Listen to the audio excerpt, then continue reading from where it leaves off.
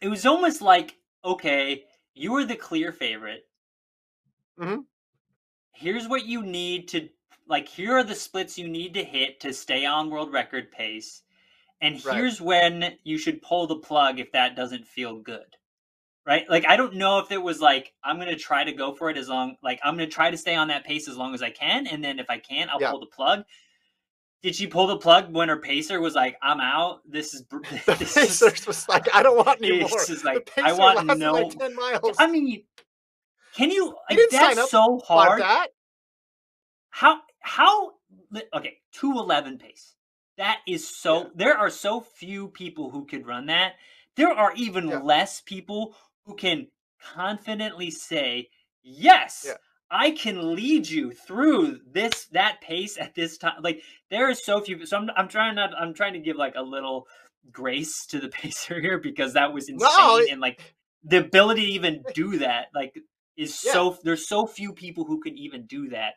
I'm just wondering, like, was there an A and a B plan? Right? It didn't seem I like don't it. know. It was like, well, I'm gonna For blast and I'm gonna win it anyways, because she was not worried about anyone coming back on her, no matter what. If she yeah, was, she wouldn't have continued to blast for that long. forcing your pacer to quit at 10 miles is a really big flex, in my opinion. Just basically saying, you're here to help me and you're going to quit because I'm going to make this too hard. I don't think because she was hurting towards the end. There was Oh, definitely moments when she looked vulnerable. Now, the winning margin ended up being solid over Emma Bates, who we'll talk about in a second, a minute 49 seconds. But if you look at halfway, I mean, she was just crushing it. And the closest person to her was Vivian Kiplagat, who was a late ad, but then Sarah Hall was 4 minutes back.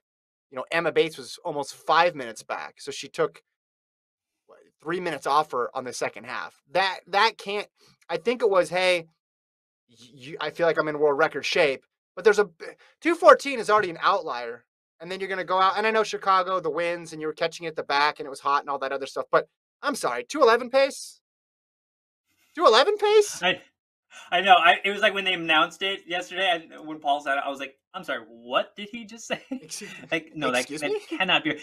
You know what? I had a similar reaction today, like you said, when they said CJ is out in 202 pace. I was like, that can't Yeah, be yeah, right. They definitely yeah, didn't just say 202. yeah. Um, yeah, it's pretty wild. I mean, the barriers that have been like smashed from the like women's times Yeah, perspective. I mean, across the board, right?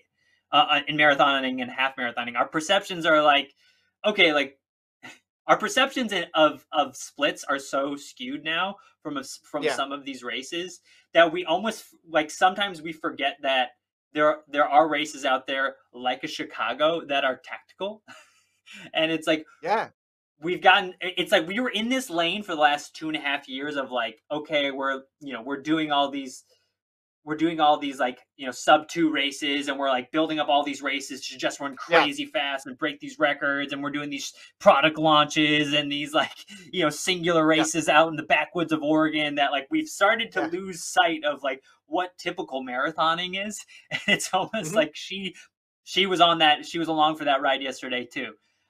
It Yeah, did come back to bite her a little bit, but I mean, to crater that hard and use your word crater, to crater that hard and still win by that much is insane.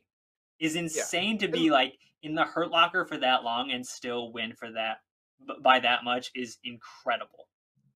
yeah. And listen, for her, I mean, the difference between winning in 222 and winning in 220 is probably not that huge. It's worth the risk. It's worth it to go for it. But when we were doing the London Marathon live show, Cathal Dennehy was talking about how everybody's taking Kipchoge's "no human is limited" to it's very, very, very, very extreme, and we're now seeing the results because Right. this has been the theme. This has been the theme all fall. I mean, look at how fast they went out in Berlin, and then no one ends up breaking 205 on the men's side. London, they were more cautious, but there's just people just taking these massive, massive swings. And I think we would ordinarily laugh when we hear they're going out at 211 pace. And I bet you did, Alex. I bet you laughed. But I bet there was a tiny part of your brain where you're like, really? Maybe? Possibly? Like, this is the marathon. Absolutely. Yeah, Absolutely. because of what's I yeah. the last few years have, like, again, torn down the walls of, like, our initial percent, like, to the point of, like, they'll come through 5Ks and 10Ks, and I'm like, I don't know. It's like cross country now, right? Where you, like, Yeah, hear splits and you're like, ah, is that good? I don't know anymore. Like, it's yeah, like yeah, yeah, it doesn't matter. Um, yeah. yeah, It's broken our brains. insane. Yeah, Our brains are officially absolutely. broken when it comes to marathon splits. There's no way to They don't conceptualize it matter anymore. anymore. Yeah, There's they no don't matter. rules.